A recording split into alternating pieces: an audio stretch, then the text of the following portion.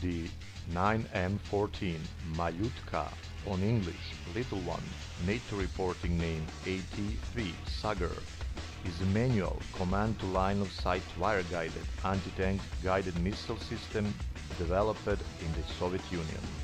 It was the first man-portable anti-tank guided missile of the Soviet Union, and it's probably the most widely produced ATGM of all time. In addition, copies of the missile have been manufactured under various names by at least 5 countries. Development began in July 1961 with the government assigning the project to 2 design teams, Tula and Kolomna. The requirements were vehicle mountable or man-portable, range of 3000 meters, armor penetration of 200 mm at 60 degrees, maximum weight of 10 kilograms. The design were based on the Western ATGMs of 1960s, such as French Entac and Swiss Cobra. In the end, the prototype developed by the Kolomna Machine Design Bureau, who were also responsible for AT-1 Snapper, was chosen. Initial tests were completed by December 20, 1962, and the missile was accepted for service in September 16, 1963. The system itself consists of the multiple packages. The first package is the 9S415 device that uses by the operator to guide the missile itself, while the other packages are the portable 9P111 launchers with the 9M14M basic missiles or some others depending on the target. Today, missile can be fired from the portable suitcase launcher, ground vehicles and helicopters. Before the launch of the missile, it is necessary to make certain preparation on the entire system to bring it into operational use. After the occupancy of the position for action, it is necessary to insert battery into the bay of the control device. Then, the battery power is checked by pressing on the power control key. Then, the carrier of the periscope is lifted in the battle position and the periscope used for aim is placed on it. For targets under 1000 meters, the operator can guide the missile by eye. For targets beyond this range, the operator uses the 8-time power 22.5 degree field of view periscope sight. After that, the joystick is vertically pulled out from the march to the combat position, and then the periscope should be adjusted and directed toward the desired target. During this time, the operator's assistant prepares the launcher boxes by placing them by directing to a certain point of action and adding wires to the operator who connect them with the device. Up to 4 launch ramps can be attached to one device, but only one by one missile can be launched. Launcher switch to the right of the joystick used for selection of the desired missile which should be fired at the target. The missile is guided to the target by a small joystick which requires intensive training of the operator. The operator's adjustments are transmitted to the missile by wire that trails behind the missile. The missile climbs into the air immediately after launch, which prevents it from hitting obstacles or the ground. In flight, the missile spins at 8.5 revolutions per second. It is initially spun by booster and the spin is maintained by the slight angle of the wings. The missile uses a small gyroscope to orient itself relative to the ground. As the result, the missile can take some time to bring back in line with the target, which gives it a minimum range of between 500 and 800 meters. While early estimates of the missile hitting the target ranged from 60 to 90%, experience has shown that it can drop to an efficiency between 2 and 25% in case of less than optimal conditions and lack of skill from the operator. In fact, missile requires considerable skill from the operator.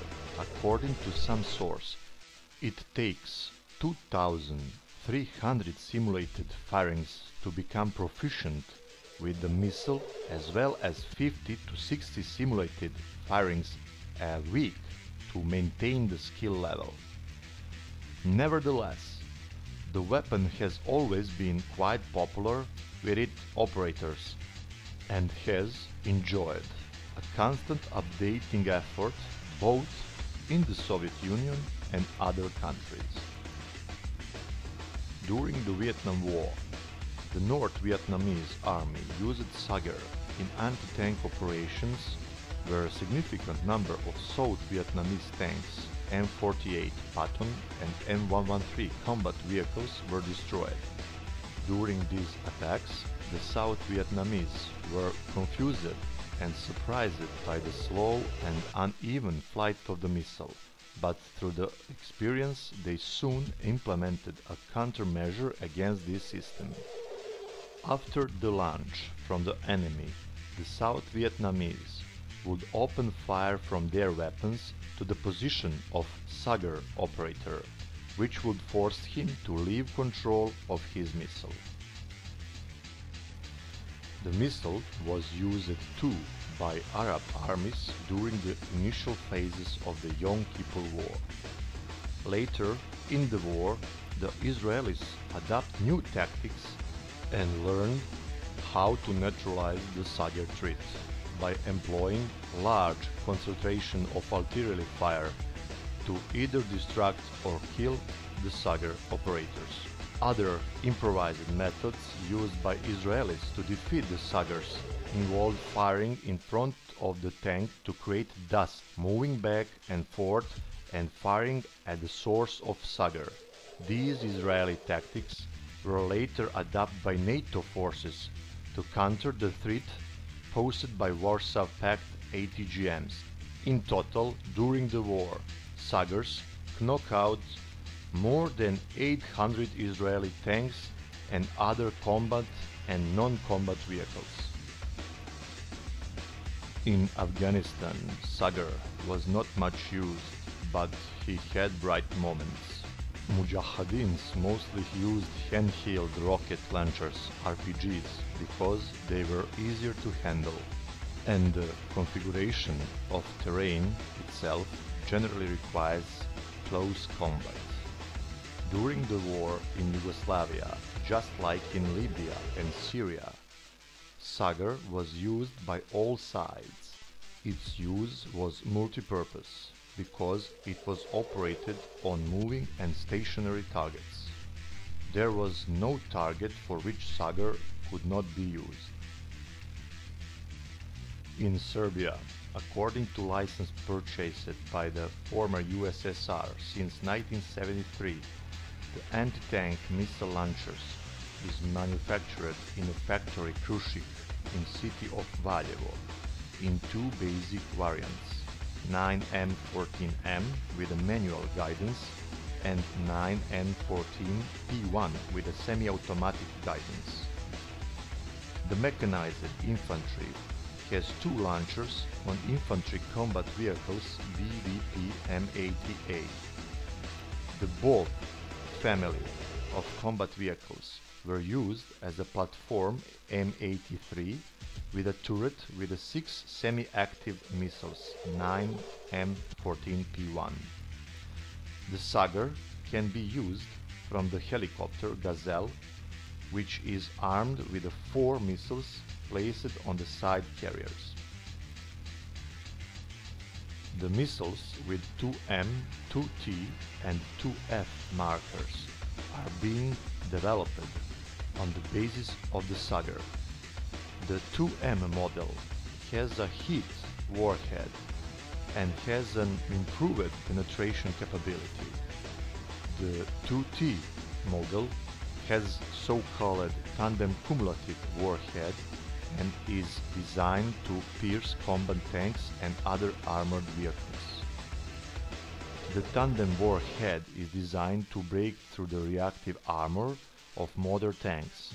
Actually, the first warhead only serves to activate reactive armor, while the second pierces the main armor of the tank. Model 2F have a high explosive warhead, and it's made to demolish unfortified objects as well as killing hostile living forces in the shelter. Also, the 2T5 missile are being developed, which is creators called big because it is larger than previous. These missiles have a greater range and will, unlike others, use both classic optoelectronic and radio guidance. In the name of this missile, number 2 notes the modification of the missile. The letter T notes tandem warhead, while the number 5 notes the range of 5 kilometers. The plan is to integrate these missiles both on armored vehicles, Vol 1, infantry combat vehicles, BVP, and helicopter Gazelle.